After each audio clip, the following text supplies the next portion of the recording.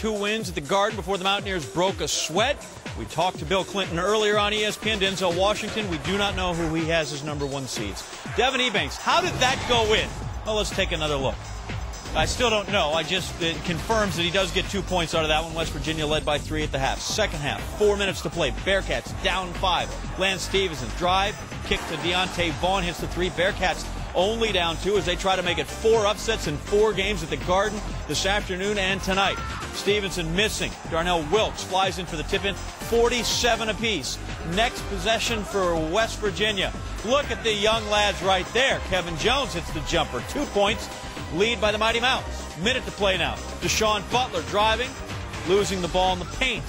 Both teams fight for it. Butler somehow gets it to Jones. He puts it in. West Virginia by 3. Not a problem. Bearcats, Stevenson. I got this. That's just, game tied at 51. 15 to go. Shot clock winding down.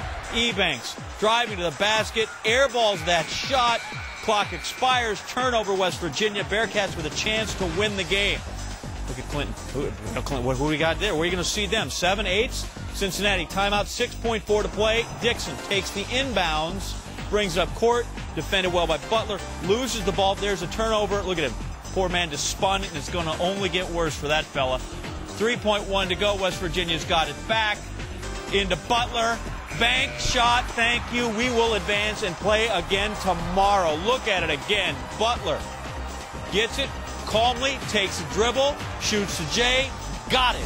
And Dixon, who had the key turnover on the possession, watching from the bench, and he just, the poor young man, stunned by that one. West Virginia wins it 54-51.